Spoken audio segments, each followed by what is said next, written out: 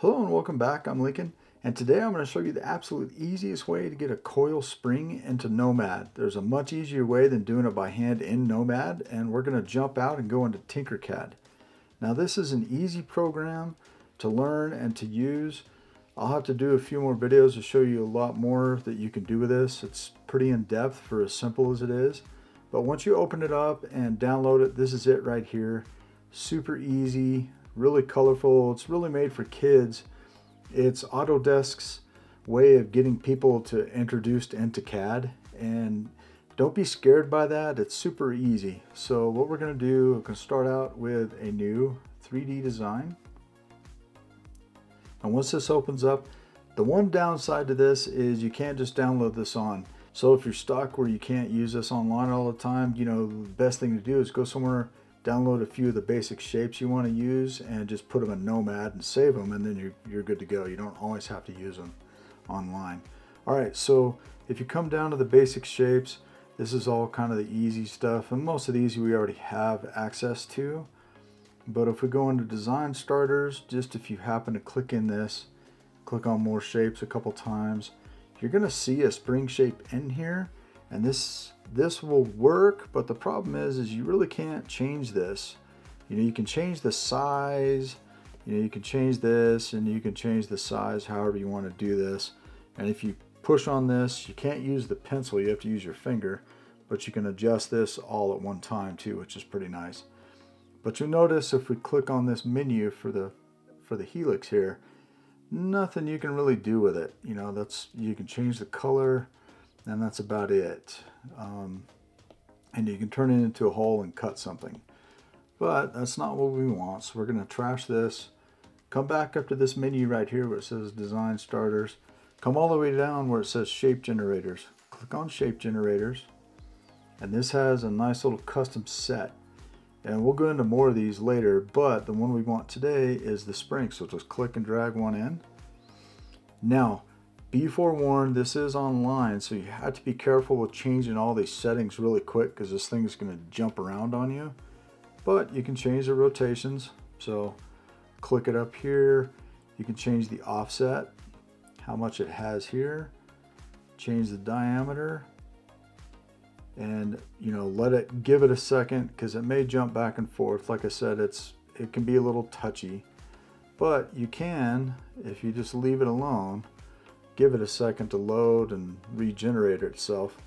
That's pretty much it right there. So like I said, you just got to be careful with it. Don't get too crazy with it. So that should be pretty good right there. Now to send this back into Nomad so we can use it, hit export. I'm going to hit STL, and it's going to send it off to export. Now it jumped again, and I'm not sure which one it's going to be. There it is right there. Okay, couple options. If you save to files, you can save to files and import it just like you would anything else into Nomad. You can also just come over, at least on an iPad, I can come over and just directly send it. Opens it up automatically for you. And there it is.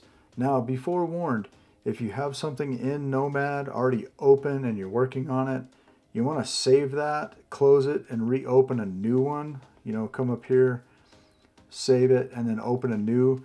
Because if you directly import, it'll erase whatever you had in there. So you want to keep this.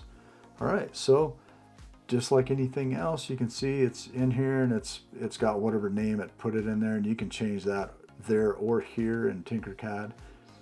Come up, you can remesh this if you want, and you'll see by the wire it's been remeshed.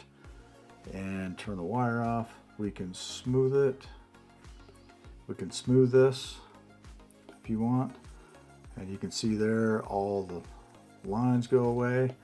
So it's extremely versatile, and like I said, the cool thing is you can change these. You can make several different styles and types. Now you notice here it's not in the origin, and you know all you have to do is do the gizmo, come up to the gizmo menu, hit move origin, and it's back to the origin.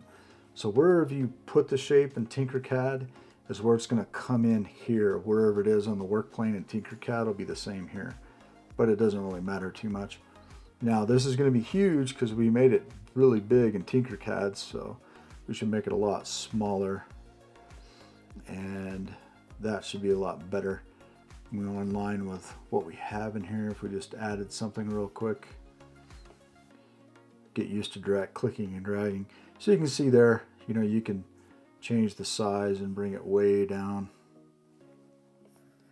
So easy way to get them in. And there's some other shapes we're going to get into in Tinkercad to bring in, but it just makes it nice so you understand that you can bring things like this in and change or do whatever you want to. So, and you could, like that, you know, you can sculpt it however you want, just like you would anything else. All right, if you guys are enjoying these videos, please like and subscribe, and I'll see you next time. All right, thanks.